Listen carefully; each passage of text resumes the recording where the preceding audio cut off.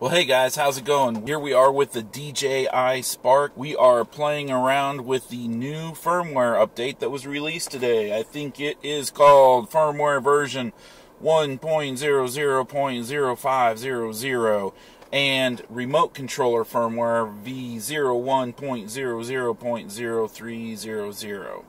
And that also includes the the app update for iOS and Android. The iOS update dropped yesterday in the App Store there. I've heard some rumors that some people aren't seeing the Android one yet, but I think some people are. We have quite a few new updates. Several, I think, what DJI would kind of refer to as safety updates and some new features. One of the complaints that a lot of people have been having that I've seen in forums and in videos is that the Spark in gesture mode only takes pictures at a small resolution. I think it's the HD resolution, 1920 by 1080, instead of the 12 megapixels that it takes with the normal remote control. Actually, when you take a picture with the remote control or via the phone itself, it takes a 12 megapixel picture in the past, but in gesture mode it would only take a small picture. I think the 1920 by 1080, or there was a lot of complaints about that. It seems like they have fixed that.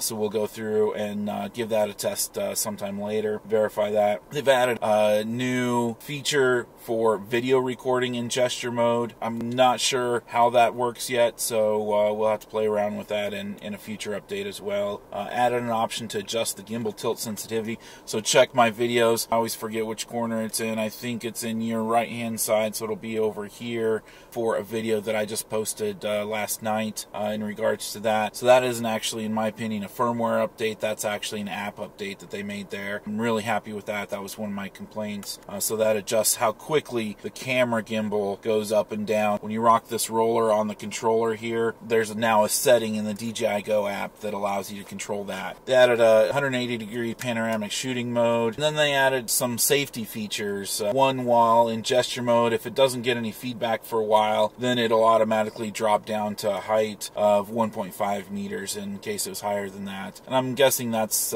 just so that a person could reach it, physically grab the drone if they had lost control of it, instead of if it was 4.5 meters, or if it was 12 feet up in the air, 15 feet up in the air, you can't physically grab it, so it would just sit there and eventually run out of battery. So they've made it so it automatically descends to 1.5 meters, which I think is probably about 5 feet, I would guess, for us here in the US. So that's a good little safety feature. They've improved gesture recognition, and they've disabled, actually, when there's no GPS, when it's not getting GPS or it's got a weak GPS signal. You know how in your gesture mode you wave and it'll actually back up and go away from you? So they have actually disabled that by default if it has no GPS setting, no GPS signal, or a weak GPS signal. And that's really because if you're in a building and you accidentally tell it to do that, you're going to run into the ceiling and probably crash it, or run into a wall behind it. Because remember, we have no sensors back here. We have no sensors up here in the Spark. Some of the others have sensors in the back, so that might help prevent it.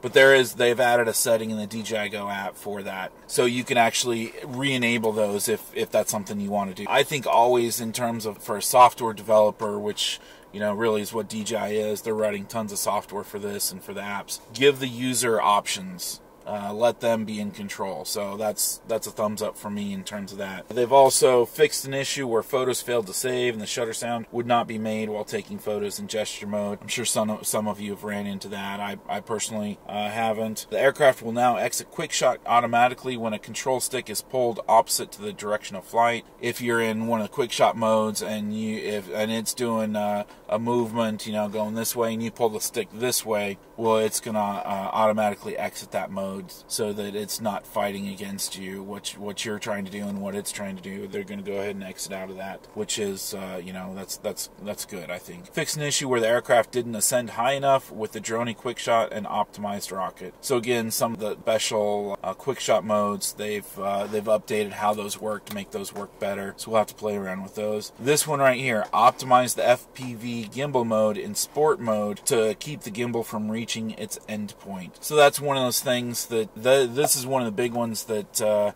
I've been looking forward to is that when you're in sport mode, it would lock when you rotate, and sport mode would just not work well with the gimbal, really. In sport mode, prior to the firmware update, it would automatically just kind of lock the gimbal. When you would do movements, you would see the camera would really move with the drone itself. I've taken a little bit of footage in sport mode. I'm interested to go back and take a look at that footage and see how that turns out. Fixed an issue where the remote controller would occasionally disconnect from the aircraft. Now that's interesting because I've not had that problem, and yet in this first flight that I just finished with this new firmware, I actually had a disconnect, and that's the first time I've had that happen. And I'm using Wi-Fi. I'm not using an OTG cable, but I've never really used, other than just like one or two small test flights, I've never really used an OTG cable. So that was a little bit disconcerting. So I'm interested to get more flights in and see how that ends up playing out. See if I get more of those disconnects. The next one is that they fixed a rare issue where the remote controller couldn't be turned off. Now I ran into that one time, and you had to do like a 3-fingered salute thing. You had to like hold one leg up, stick your tongue out, and cross your eyes to get it to turn off. No, seriously, it was like you had to press some magic combination. I Google it, and there was some magic combination you pressed, and it forced it to kind of reboot itself. So it wasn't a huge deal, but it was a little disconcerting because I was trying to get another flight in or whatever. I forget what the situation was, but it just wouldn't turn off, and so I had to Google it and find what the magic combination was. So hopefully that fixes that. Improved aircraft and remote controller responsiveness. I'm not sure what they mean by that, but hopefully that's a good thing, right? And then optimize the battery level calculation. So I guess they think that they've come up with a better algorithm to be able to calculate how much battery is left, and maybe how much battery you have to get back home, and those sorts of things. So they don't really give details.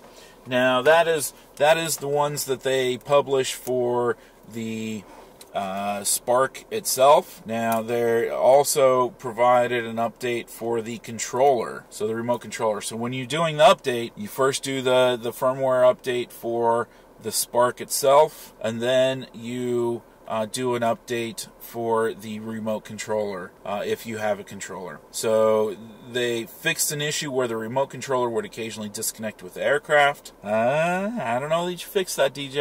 I just had one, and I never had one before the update. Fixed a rare issue where the remote controller, blah, blah, blah. So basically they're just repeating some of the updates for the remote controller that were already listed for the Spark itself. When you do the update for the Spark, it says to make sure that your battery level is at least 50%, so make sure you have at least 2 dots here.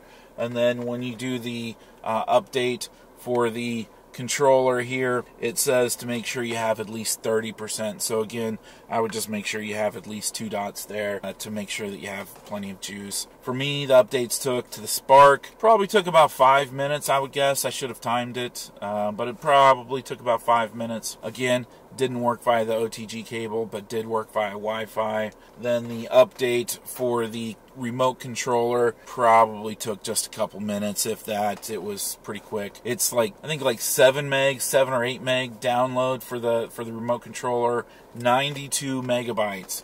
So the update for this was 92 megabytes. We're talking between the two about 100 megs worth of data. So I think it's worth it. Just do it at home while you're there before you go out to fly. Man, my Spark is getting dirty. Spark's getting dirty. You can see it on the white one.